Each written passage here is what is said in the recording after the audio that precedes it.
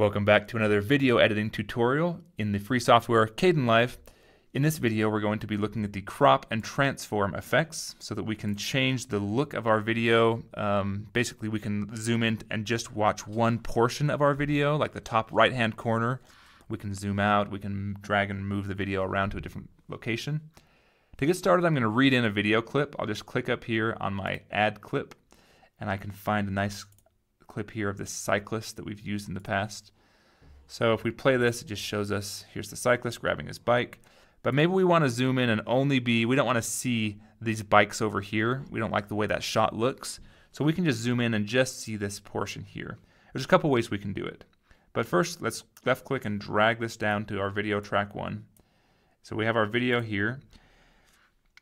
And I'm going to go to the bottom right and zoom in so we can kind of see a little bit larger view of our timeline. And now we can see what this looks like. I'm going to left click on the playhead and just hold and drag till I get to the point so I can kind of see. So the camera does move a little bit.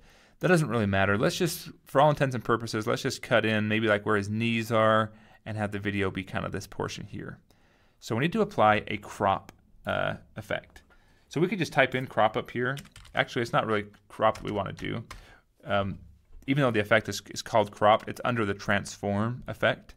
So we're going to left click on transform and drag it down into here, and then we see we have the options appear under these properties. Now we can have different, in the last video we did the speed, under motion we did speed, and we can actually apply multiple effects to one single clip. So right now we have speed here and we have transform. And this little triangle toggles which one we're viewing. We can view both at the same time. Speed only has one setting to change. I'm going to delete it though. But this transform effect has multiple different settings. So what, for example, we can do, the biggest thing by default is maybe size.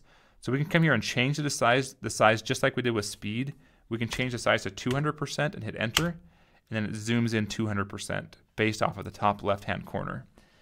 We can then change like this X and Y. We can just use our scroll wheel and change like slowly. It's moving over pixel by pixel. Or we can type in like -300 and it'll move over on the X-axis that much. But what we can also do, I'm going to reset this back to how it was. I'll click these 3 lines here and go to reset effect. And that just resets everything back to how it was before we made any changes. Another way we can move it around just by clicking here, there's a little dot in the center. We can left click and then we can move this video to any place we want. If we play the video, it'll just play from right there. So it's actually playing, it just has some black lines up here.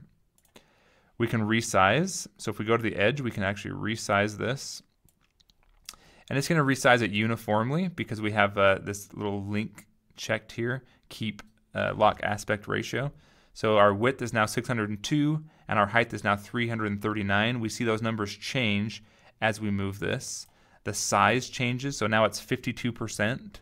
So that's another way we can change it. We can come over here to the percentage and just scroll wheel up and down and change it. We can do these different handles or these different dots on the corner and move it around that, change the size that way. And then we can also move it around. So those are it's kind of cool, the different ways we have of changing this video. But yeah, if we want to go in, and that's why it's kind of nice sometimes to use these numbers, because if we actually want to zoom in, like greater than 100%, we start to lose that center dot. We don't know exactly where it is. So it gets harder to move around, especially if we're in at like 300%, then it's hard to see. So that's why it's nice to use the X and Y in that case sometimes. So we might go -200 for here, or maybe let's just go back to 0. And maybe that's too much. Let's go to 200 on this. Okay, so now we can kind of see here, but we can barely see that little dot, so we'll bring it over to there. So now let's play this. We can go back to the beginning, or roughly the beginning, and we can play and see he's grabbing the bike, he's going. And if we want to see what this looks like compared to the original video, we still have it over here in our project bin.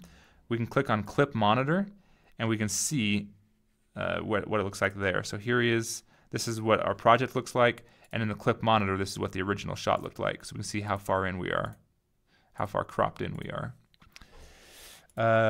Yeah, that's basically it. There's also rotation. So if we go back to our project monitor, we can also rotate this shot. So this one's pretty level. We probably wouldn't want to, but we could rotate it a tiny bit, and we just click, and now it's rotated. But we see a black line there.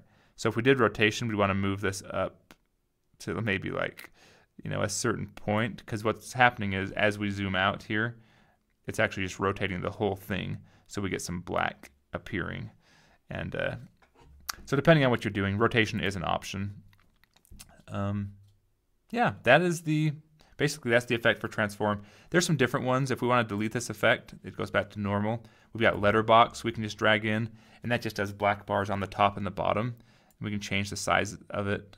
So if you want to create kind of like a cinematic effect, have an ultra wide screen, it'll still export the video 1920 by 1080 or whatever your settings are, but it'll export it with a black box like this. It's called letterboxing, and it just kind of helps draw your eyes to like a certain portion of the video. So it's letterboxing. And edge crop kind of does the same thing. I'll just show you a few of these. With edge crop, if we drag it in, we can crop just a certain edge. So from the right, we can crop in a little bit. So it cuts out part of the right, and then it also is centering it recenters the video, but it cut out part. So that's another way we could do it. If we want to cut out those bikes over there, we can just do this. So that cuts out those bikes.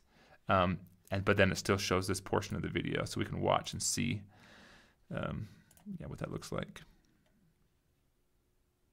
And then again, just like in the other tutorials, we can render this out, save it to a certain place on the computer. I'm not going to do it here, but you get the idea. And there's some of these things have are keyframeable. We'll talk about keyframes in future tutorials. But what that lets us do is actually apply, if we wanted to do, a good example might be this letterboxing.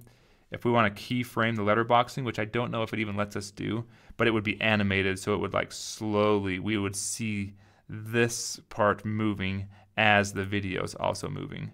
Whereas right now, whatever we set it to, it stays that way. That's how we could like zoom in on the shot while the shot is actually playing, is by using keyframes.